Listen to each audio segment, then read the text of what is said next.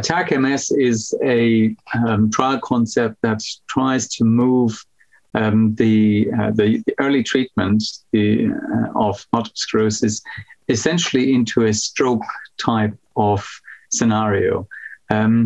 The concept is based on the fact that we have gathered increasingly data that demonstrate the better longer-term outcome of people who are on highly effective treatment early on.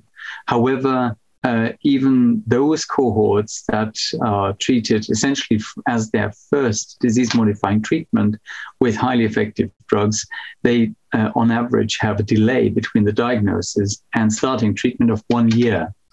And we are keen to understand whether yet earlier, so really at the very early phase of treatment of the disease, whether treatment at that point can lead to essentially a maintaining normal life or a life in long-term remission in that situation or at that stage is possible.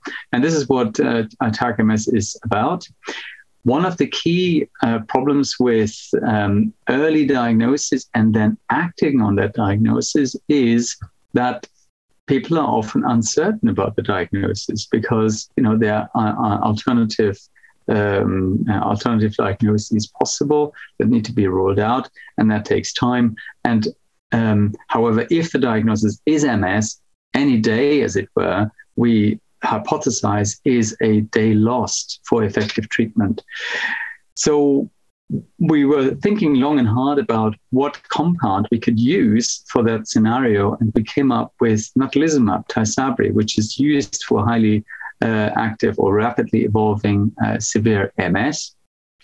The advantage of that drug is that it has a very modest side effect profile when you, certainly in the acute initial scenario. There's obviously the well-known risk of PML, progressive multifocal leukoencephalopathy long-term, but that doesn't play a role in this acute setting where AttackMS will play out, which is very much focused on stop there and then the inflammation, facilitate through that repair. And this is why our primary outcome is going to be the capacity of that scenario or that intervention to facilitate remyelination. We're using an MRI outcome for this called magnetization transfer ratio. And then subsequently, you can still go on to a different treatment if you wish, or continue on this one.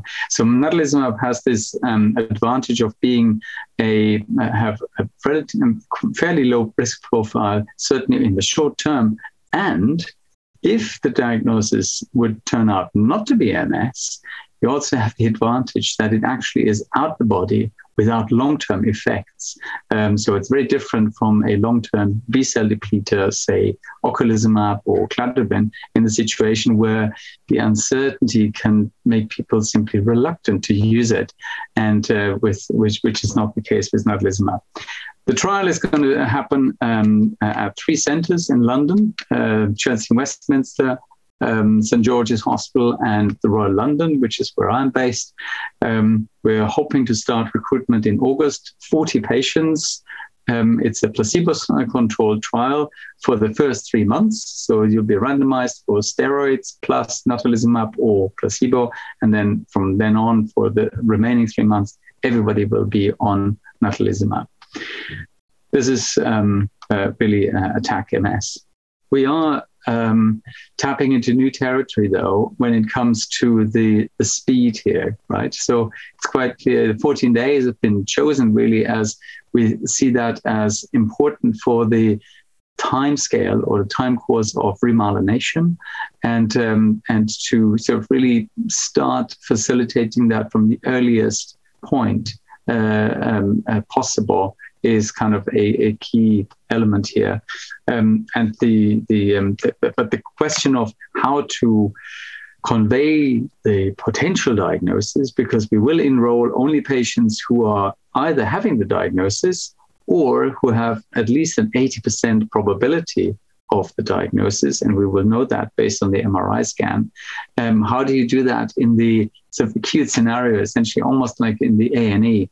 And fortunately, we have PPI involved. We have a fantastic PPI member who is doing surveys about this, and we will adapt to to that feedback how we actually deal with this very early scenario.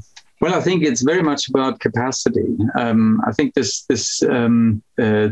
capacity at the moment is simply not there. We're obviously working on more acute neurology in the UK, but I think where our shortcoming there is simply the supply of neurologists, and I think this is where we need to work as a community harder to get to a level that is perhaps more akin to what you find in the rest of Europe or in the US.